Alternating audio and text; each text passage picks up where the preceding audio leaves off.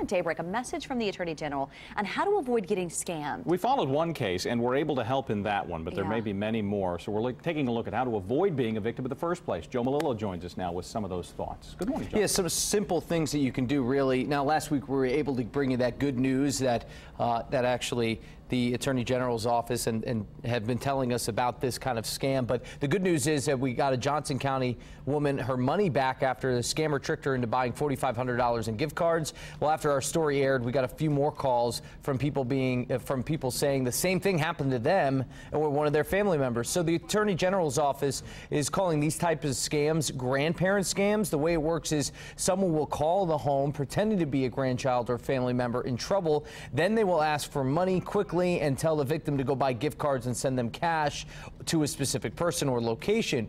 Oftentimes, the grandparent or victim is so worried about their family member, they don't realize it's a scam. Betsy Eisenberg from the Attorney General's office says people need to take extra steps to verify with other family members. Ask them questions that only they're going to know the answers to. They're trying to pretend that they're someone that they're not. So if you ask them questions like, where were we with the last time I saw you?